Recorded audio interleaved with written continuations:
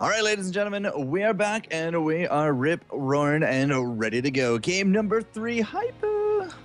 It's tied up 1-1, guys. ESV Wildfire bringing it back to match point. Magikarp looking strong game number 1. Kind of didn't really know what they were doing game number 2. And, well, here we are going to Sky Temple, Mr. Huss. And the key to unlocking Magikarp was banning Hammer, picking Uther Valor. And what have is ESV that done? Something we're going to see here? And they've taken Diablo away as well. This could be disastrous for Magikarp. They've banned... Oh, they took Stitches as well. All right, well, let's try this from the beginning. Okay, so it was ban ETC for Magikarps, ban Hammer for Wildfire. Yep. First pick the Rhaegar for Magikarp, understandable. Solid first pick, but you can't really have him solo heal. ESV Wildfire, go with that Valor Uther again. Magikarps then return it with 2 damage dealers in the Zebo and Tychus. And then ESV Wildfire just goes so ham and takes Stitches and Diablo with ETC banned. Oh boy. Like, who do Magikarp go now? Mirrodin. It's either Mirrodin or something real funky.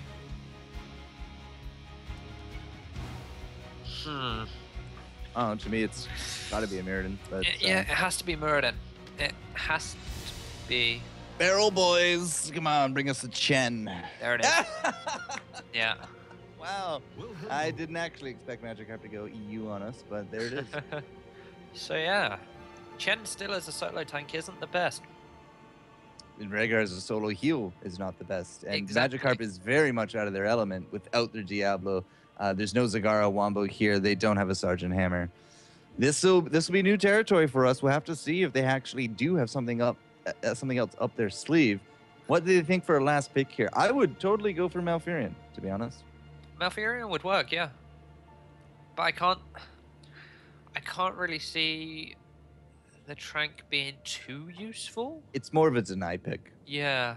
at least in my Well, eyes. ESV have Uther, so they don't really need a second spot. I honestly quite like Tyrael here. Or Illidan. Illidan. No. I'm vetoing that. Sorry. Illidan's open. You've got Rhaegar. It makes some kind of sense. Tyrande against the double tank helps with the... Well, they got 10 seconds to figure it Yeah. out. They're, as I said, I think they're really far out of their element here. No, they're going to go They're going home. tried and true. X-Storm, perhaps a little bit limited on his repertoire. 100% with the Zagara. Now, all of them except the Rhaegar do have mounts, and it is Sky Temple. It's a big map.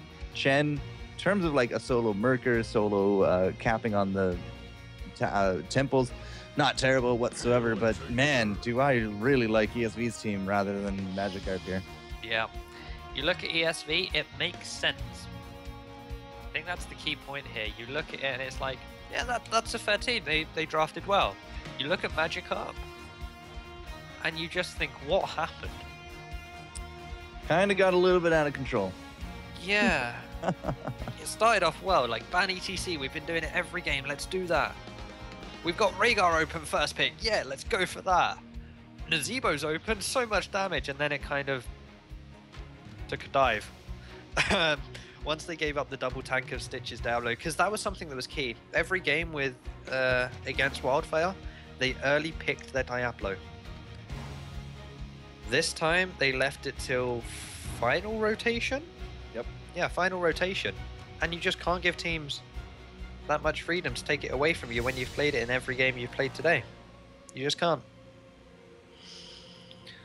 Well, that's going to be your drafts, ladies and gentlemen. As I said, place your bets. We kind of are both sort of favoring ESV as a stronger lineup. It is Sky Temple once more, so bigger map. We're looking for those tempos. We're looking for those bosses. And we were talking a little bit. You're not much of a fan of Sky Temple. No, I'm not. I feel like the main problem with Sky Temple right now is that second temple. One team will hit 10 during that temple, and they tend to just snowball from there. It's one of the problems with it. Also, the fact that 9 times out of 10, one team will try their absolute hardest to throw the game. Like I was saying in the break, one player will just go, Yeah, 7-minute boss sounds like a brilliant idea right now. 2 of them are dead. Let's go. But the Sky Temple boss seems that bit stronger than normal Grave Golems. So it's never a good idea unless you're like 5v3 or something. Like full HP, something that's dead cert for you to gain. Yeah, I feel like in that situation you just go for the easy camp of the enemy rather than trying to risk the boss. It's more or less the same early on. Well, we're going to find out, guys, who is going to take home the win and face off against Evil Geniuses, who have been waiting very patiently in the final round. You know, I told them, you guys got a little bit of time. They came back, they checked in. They are still anxious to get these finals going because, you know, for all the guts and glory and the seeding points into the finals, it's going to come down to this last fight. Will it be Team Blue once more onto the void? It will be Pickles, Iacona, Wargreymon, Tsunami, and Bims making up ESV Wildfire, and this is their game to lose. It is, and it looks like they're taking a 5-man stack, whereas the red side of Magikarp, they're going Kotank and Honeydip top, Tien and Chen in mid, and Zagara solo pushing bot. Makes a ton of sense. Very kind of static roles. Like, we don't really see, as I said, some of these bigger repertoires that maybe we're used to seeing. It's been 100% Lark Daddy, you know, on those tanks. X-Storm has not done anything except the Zagara. Kotank hasn't done anything except the Tychus. Honeydip has shown us Uther, but of course they did lose out on that draft today. And, you know, once again, we've been very vocal about solo heal Rhaegars not really having a lot of place in the higher competitive stuff. Look at this gank setup down here. Yeah. Oh, they got it! Oh, they got it! And that is a dead Brood Mother. She is out of here. But yeah, I feel like with Rhaegar solo, you at least need one more healing ward to at least compensate. Acidars, Tyrandas, Asmodan, believe it or not. Yeah, or just, you know, a second support. Yeah. Well, then you're not solo healing. Yeah. Oh, Trank Mouth. Silence Mouth. Who knows? Well, I haven't seen that. I haven't seen that for a long time. Shrines are up. Not too much early aggression except for that Zagara pick. These are actually a relatively early initial shrine. Well, in terms of the temples coming back and forth, there's 2 schools of thought. Either you contest the mid, or you just go straight for the top. The mid, when left uncontested, will actually yield you more experience, believe it or not, Mr. Haas, Yes, because it takes down an goes to extra the tower. Before the Yeah. fountain. Yeah. Whereas I don't know why I bothered trying to test your knowledge. You the clearly tower know. is positioned the other side to top, so it goes fountain, fort, tower. Yep. Trying to catch me out. It may be 3 a.m., but I'm still on it. Yeah. We're good. Good on you, sir. Now they're going for the contesting top. Diablo just soaking mid, and this is very nice from ESV. They're taking down Chen. He will fall. Now Honeydip is next on the list. And Stitches slam, slam, slam, slam, slam. Just auto. Doesn't need it. But it seems It's like just 2 boss percent. Magikarp just throwing men at this top shrine, and now Pickles, after exhausting mid, is just going to join and say, yeah, good luck with this, this is ours, get out of here. And because of that mid XP, and because of them soaking bot lane and getting so much, they're 6 before the enemy is even 5. And so early on, this is a great lead for ESV. Yeah, as I said, it's their game to throw. Now Chen dies for the second time. Yeah, pandas are endangered, but now that's 2 less of them in the world. I mean, he literally got caught, and then he spawned, came back, and got caught. I'm not entirely too sure if Troll Two used to be or playing wasn't level. paying attention. Yeah, 2 used to be playing level 20 Diablo. exactly. Right, yeah. Boss is actually now going to be spawned, and he's going to be on the field. Next temple will be all the way south, and there will only be 1 of them, but the level lead is fairly significant. You know, 7 and up against the 5. We do got these early game talents, and we're going to be looking for these easy these easy siege camps now as well to be pushing down and putting up some pressure. Top lane, however, for Magikarp, they're actually going to go for their bruisers. So if they don't go for a contest on the temple, they can push with bruisers and try to equalize the fort kills. So something you see more often than not, actually, is that teams will take this bruiser camp early, but they won't camp it until the announcer says the temples are spawning in XYZ seconds. They'll wait until that comes up and then cap it. So there's still pressure top, because by the time this temple spawns, this hard camp in top lane is going to not be there. There's going to be no pressure. But they decided to take it straight away. And I guess against Uther it's not too bad. His wave clear isn't the best, and with Tychus up there, he's going to be shredding towers pretty quickly. Yeah, but with no Uther down south, that's really just kind of relying on Tassadar. And I think that they really did want to try to grab the bruisers and easies before the tempo did spawn out, but as you can see, they kind of got beat to the punch. Both sets of the Stone Bros have to be cleaned up into the spawn lane before that tempo does spawn out. You did mention the top is going to get cleared, and it basically is now dead in the water, and Iacona immediately is just going to start rotating down Tychus to slightly beat him to the punch, but the positioning is solid from ESV Wildfire. It is, and they're already in this temple. Pickles capturing that, and Stitches and his comrades just there on the outside. And this is what I was saying, if they, well, Lark Daddy's going to get caught again here. He should survive. Yep, he's going to be all right. Pickles comes in from the side, the shadow charge. Lark Daddy just jumps to the other side of him. And it should actually just be like a reset with a healing word. But either way, the temple's still going here to the blue. Ha! Lark Daddy just gets face planted right into the wall. Look at it this way. ESV are about to hit 10 on this second shrine, and they have the potential to just power straight on through. Pickles, though, he's caught in a bit of a bad spot. There's the level 10. Pickles is just hiding there. The Hydralisk comes over. That's the 10. Here comes Lightning. Yeah, the Rain of Vengeance is strong. Nazebo is going to drop. There goes the Diablo. But the Chen has now dropped as well. The Vile, the green carpet coming out from Stitches is enough for the 4-man wipe. And all they got for return for Magikarp is that Diablo. They also have now lost virtually his bottom fort. I can't imagine they're going to let it live. War Greymon, Bims, and Tsunami for sure going to be pushing in. That's going to put us close to 12 now as well. Very strong early game from ESV. I'm very glad that whoever is the shot caller for ESV didn't say let's go boss.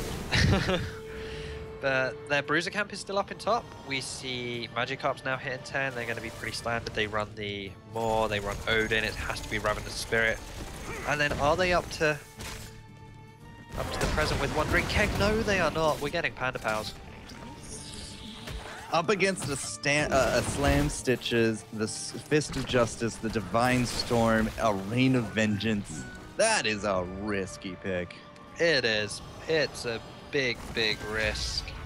It's like why we see more stage dives than mosh pits, I feel. Yeah. It's just sometimes the reset is like, if we go for the Panda Pals, any stun hits Lock Daddy during that 1 second cast, it's on cooldown for 10 seconds. That's enough to die. Yeah. Personal experience will affirm this for multiple players. They were trying to get the pick on Zagara down here, but instead they're just going to force her away, take the easy camp, and they're going to have 4 easy camps pushing down bot. And that's going to do a lot of damage. They can just sit on this bridge. They have or hook Zagara. Yep, that's a Divine Storm in for the follow-up. It's going to be a tower on top of it, and that should be 13. Hype. And they're going to boss. Okay, this is a safe boss. I like this. Rhaegar Tychus top. They saw Chun mid. They saw Nazebo going up towards top as well. And combine this boss with the 4 Siege Giants that are already in the bot lane. This is going to do a lot of damage. A lot of damage. Absolutely. So temples are up. They find Magikarp will finally actually get that top pressure that they were looking for, and that will be the fort. Put them about what, 12 1/4? Yeah. A little less, but they are giving up quite a bit of map positioning on this because they're so far top. They might actually go for one of these temples, but I mean, at the same time, ESV, they're not bothering whatsoever. They're nurturing the boss. They're nurturing double siege golem camp. And this is going to be a keep before we even hit a temple, Haas. So 4 golems or 4 siege giants, plus the healing ward keeping them sustained. Iacona using his W on them as well. That's a very nice call, but where's the follow-up? Well, the Banelings are there, but it's going to be, just Code Tank, not really adding too much to it. Lightning Breath coming up from Pickles does take home the kill on top of the Rhaegar. Lots of low hit points across the field, but Lark Daddy, he's actually out of the Panda Pals now, and fortunately, he's out of tricks. The Panda once again going endangered. The keep is down. The turret is actually going to be next. Still got 4 Stone Bros and the boss marching down. And it's not going to be permanent core damage, I don't think. Nope. But ESV didn't lose a single team member that fight. The 2 temples are up. They're going to just split and take 2 complete temples. So what's this going to be? It's going to go top tower. Mid fort. No, it's going to go mid. Everything on mid first. Top fort. Mid fort, then top fort. So they're getting 2 forts here. They should have 16 commit. Or maybe we not. do got. Yep. Well, on one of them, we do got the aggression here coming into the mid with a 4-man pressure from Magikarp. Bottom still is ticking away, and I'm not entirely too sure that'll be the top fort. I think we actually have enough shots left for it, so depends on where those last 5 do end up. Still fight going down once more. Honey Dip is a big target, gets into the Shadow Charge, Overpower, and Death combination, and that signals the retreat here for Magikarp. For sure that top fort is going to drop in mid-gate, sorry. It's going to be the next target. 16 to 13 for the levels. Yep. They're going to get 1 mid tower. Where's this other 5 shots going to... Okay, that's going to go onto the other tower inside. That won't fall. It kind of scatters. Yeah. 3 level lead, though. They've got these 16 talents. Blood for blood. Still this slam build. The imposing presence from Pickles is big. Zagara, Tychus. Even Chen to a degree. He has to get it. There it is. Doing some damage onto Bims, but even so, it's not really too great. We're just going to go back. Still these easy camps away like they've been doing all game. The pressure on bot lane will be so big that they can just see either mid or top. Are we seeing an invade? I mean, we had the perfect clairvoyance. Did actually find that the hard camp is being done. Tsunami's looking for the position. He's going to look for a hook. He's going to get the Panda, who does not go through building, unfortunately. But a great Maw. Honey Dip is going to stay alive with the skin of his teeth. The 4-man Maw, but there's no follow-up.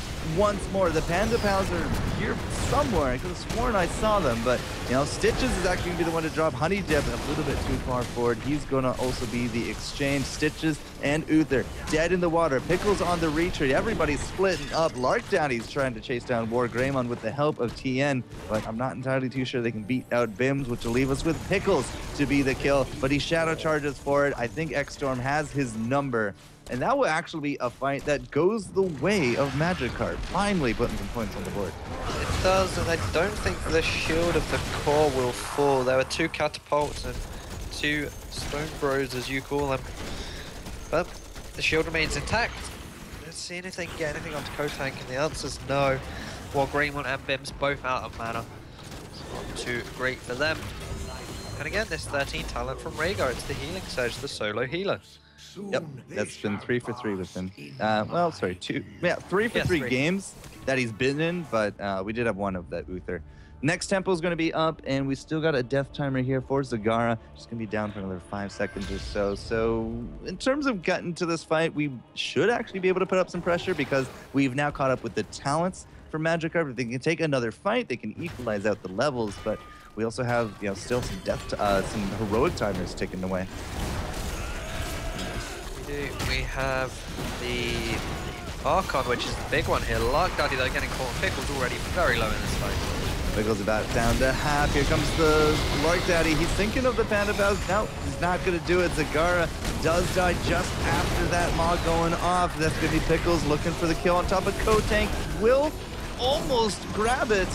We don't have the Pandas. There we go. Now they're finally going to come out, but could this be too little too late? They are getting absolutely murdered. Bims in the back with that Archon looking so strong. So many kills going back and forth. Lark Daddy does jump forward with a combination attack. Gets the kill on top of War Greymon, and the HP juggling was insane. Magikarp looking for the ace of the match. They're coming back strong here at this late game. Bims looking for the juke. Is not going to find it, and he cannot take home Lark Daddy. And after he shares the wealth on that drink. My goodness, what a fight. And at the end of it all, it's Magikarp coming out ahead.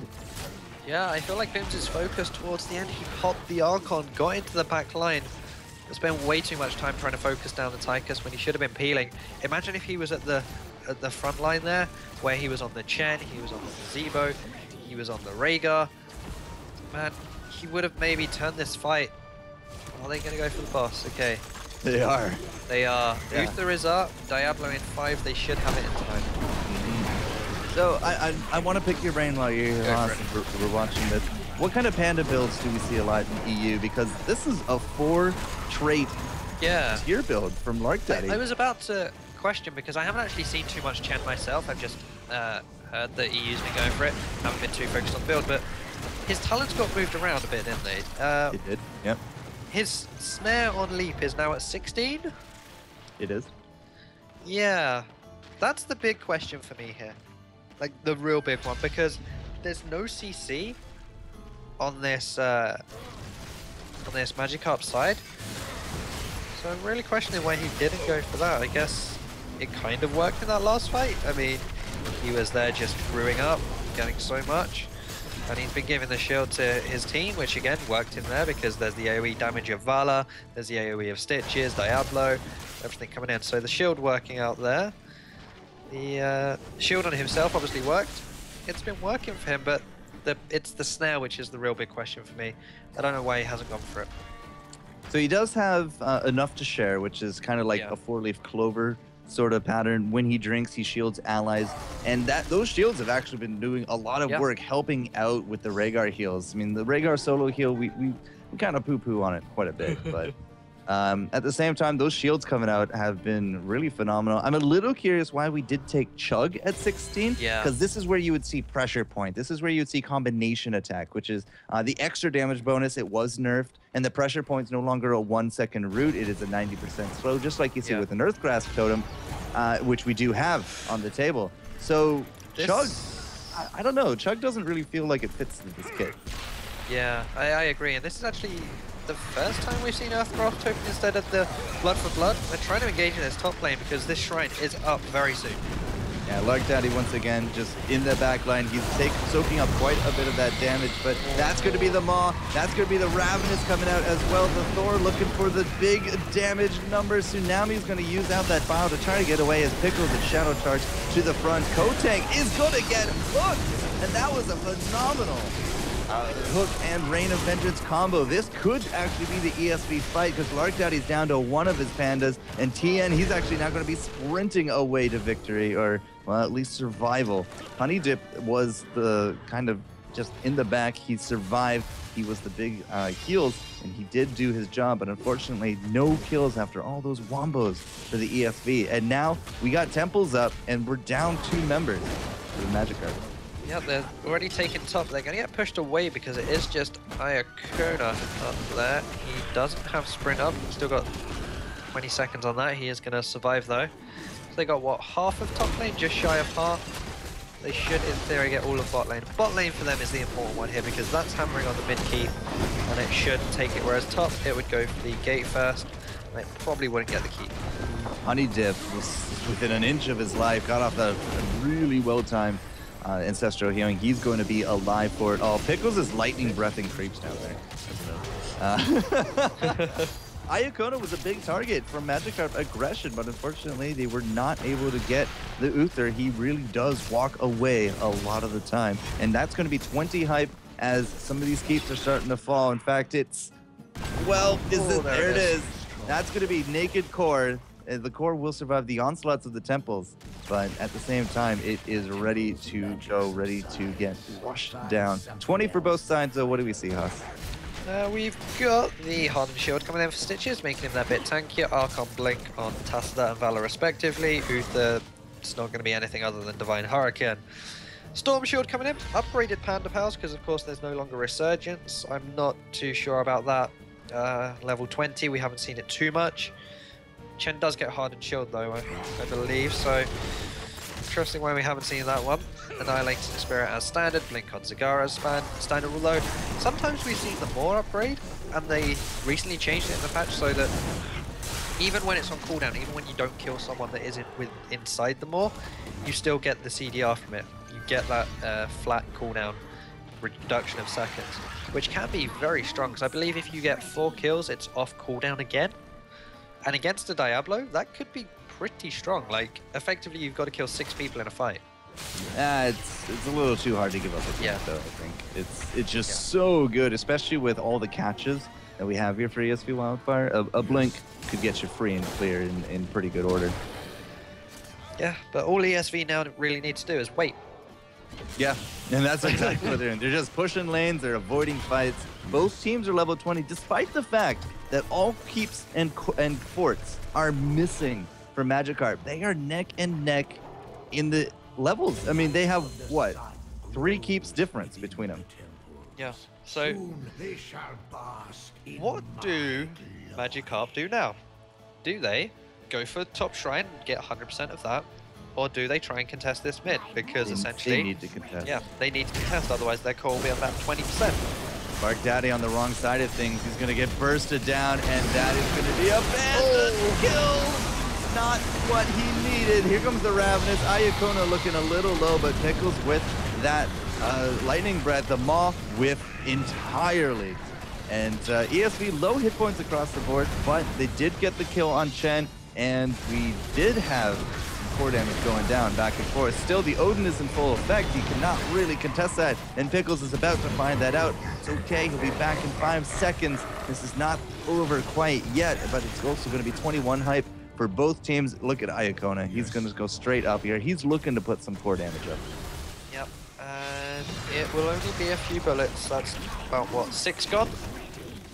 And the core still has a shield, but we have 3 catapults to the south, 2 in the mid, and 3 to the north. As now TN is going to fall. They trade 1-4 on there. Even so, this favors ESV so much. Just look at the blue on the map towards the core. It doesn't matter if they get the shrine or not.